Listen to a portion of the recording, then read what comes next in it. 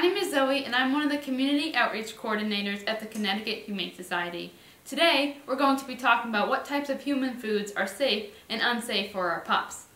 While there are many safe snacks that we can feed our pups, it's important that we don't feed them a lot of table scraps, as this can often lead to digestive issues. As owners, we have to be extra cautious in what foods we are feeding our dogs outside of their normal diet, as some foods that we as humans consume can actually be pretty harmful to our dogs. Foods such as grapes can actually be pretty toxic for dogs. While the exact substance in the grape that causes this toxicity is still unknown, consuming even a couple could cause kidney failure, which could even be fatal if left untreated. One of the more commonly known dangerous foods is chocolate. Chocolate contains something called theobromine. While humans can metabolize this molecule, dogs and many other animals cannot.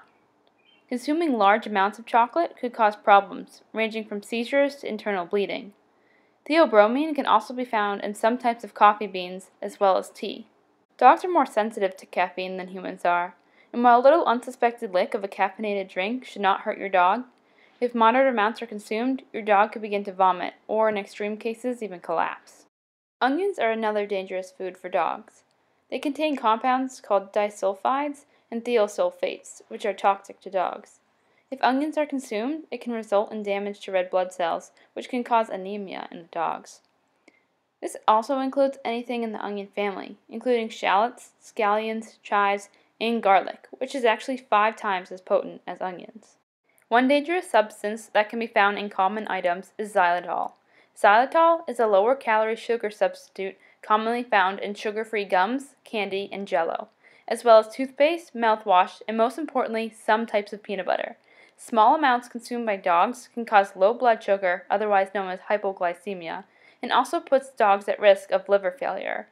Xylitol is becoming increasingly popular in common items, so it's very important that we always check ingredients before feeding an item to our dog, and make sure that any food item that does include xylitol is stored away from our pups.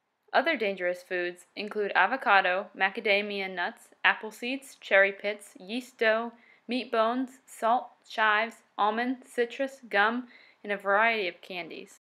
There are a lot of safe foods which can be used as treat alternatives for our dogs.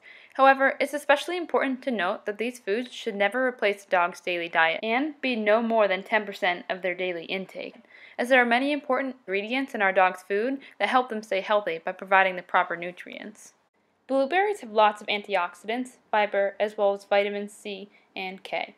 These nutrients help support the immune system and contribute to overall health of our pups, just like they do for humans. Apples are a great source of fiber, as well as vitamins A and C. They are low in protein and fat, which often makes them a great snack, especially for our older dogs. Make sure to remove the seeds as well as core and cut the pieces small enough for your pups. Bananas are another fun treat for dogs. You can give them a piece of a normal cut-up banana, or they can be frozen for a different type of texture. While bananas are a good source of potassium, it's important to remove the peel, as this can be hard for a dog to digest. Peas are another great source of vitamins and minerals. Similar to blueberries, they can be easily given as treats because they are so small. It is important to note to never feed a dog with any form of kidney issues peas, as this can cause further concerns. Carrots are a great low-calorie snack for your pup that's high in fiber. Plus, crunching on these carrots can be beneficial for your dog's teeth. There are many other safe human foods for your pups, including cantaloupe, mangoes, strawberries, watermelon, green beans, cucumbers, and so many more. I encourage you to do some research and pay special attention to your dog when adding in new foods, as possible allergies could occur, including skin or ear irritations. And, as always, contact your vet if you ever have any questions or concerns.